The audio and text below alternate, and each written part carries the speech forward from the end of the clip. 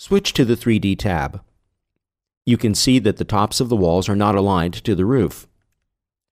Now we'll trim them to the right height. Select the walls by shift-clicking on one of them.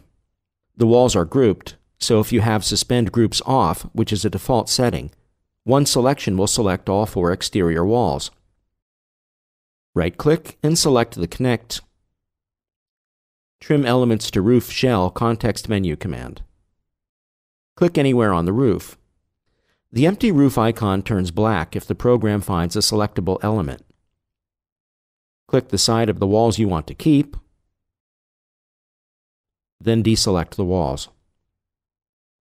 The walls are now trimmed to the roof, and if you change the roof geometry or slope angle, the walls will be updated automatically.